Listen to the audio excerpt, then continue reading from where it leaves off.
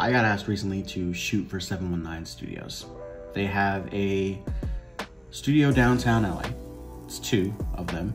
The one that I've shot in before, and I think everyone else has shot in, is their ethereal studio. It has like a kind of circular cut wall, modern architecture. I've seen a lot of e-commerce use it, and I've shot there for e-commerce. And so they opened a new one called Solaris, which is a 700 square foot loft. It's in a corner loft. So it's got windows to the left, windows to the right, all alongside the wall, so nothing but light coming in from the beginning of the day all the way till the end of the day. We decided to shoot about 3:30 to start makeup because they wanted us to produce photos that had a sunset feel to it, as well as kind of captured the space at sunset. My thing is, I am very nervous about natural light because I don't do it as often as I'd like. A lot of the shoots that I do and a lot of things that I work and a lot of the work that I'm brought on for is always studio work. And it doesn't require much use of natural light, so I don't really get to play as much. So the fact that I got to do this meant that I got to leave all my equipment at home because I wanted to make sure that I actually took the opportunity to restrict myself and just use the natural light. But I wanted this to look good. So I hit up Fletcher Models.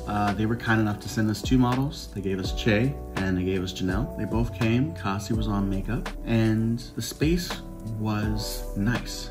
What I like about 719 is that they actually kind of keep the photographer in mind. Like there are some spaces you can go into, and let's just be honest, a lot of people will shoot their Peerspaces with like these wide angle lens. You think the space is huge, and then when you get in there, it's like 5 steps and you've already hit the wall.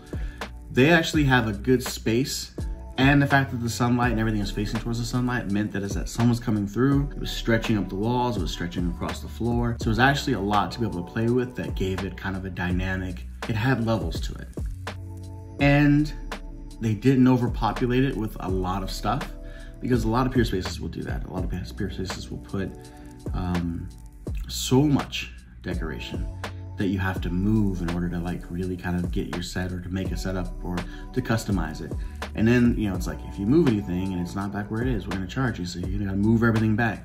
And so you spend all this time doing all these motions.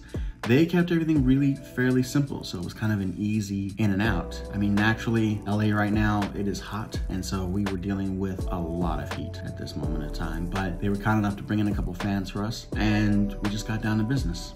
As you can see, I shot Che on the couch and on the sofa, and also did some work with the natural light for like a headshot type look. Really wanted to like, I just love the fact that you can have light coming as like a bit of a kicker and be able to kind of play off that as well. So as you can see with the Janelle image, I let the sun be the backlight, and then the walls were already like, the fact that everything is kind of like an off-white, soft white, all the bounce of the shadows was just beautiful. Didn't really have to use much of a reflector to get anything in, but it worked out so well. And the space, they have nicely hidden all of the wall sockets, so it was hard to find a socket. There are 2 main areas that have surge protectors. Unlike their other studio, this one didn't have any stands or anything in it, but that's something that they may add. It had a style rack, which was medium size, which is good to put clothes on. The changing area, so you don't have to go to the bathroom, was they put a wall setup with a curved curtain so that the model could change, which worked out well. It's the small things. Whenever you go to 719, there's always a little mini cart that has clamps, extension cords, gummy bears, sun chips, little snacks, so that if you are, for instance, on your 3rd shoot of the day and you show up at the studio and you haven't even had anything, a small bite to eat, there's always water and there's always something to eat. And sure enough, model set it up, I hit it up, always do. But it was a good studio. And these are the final images.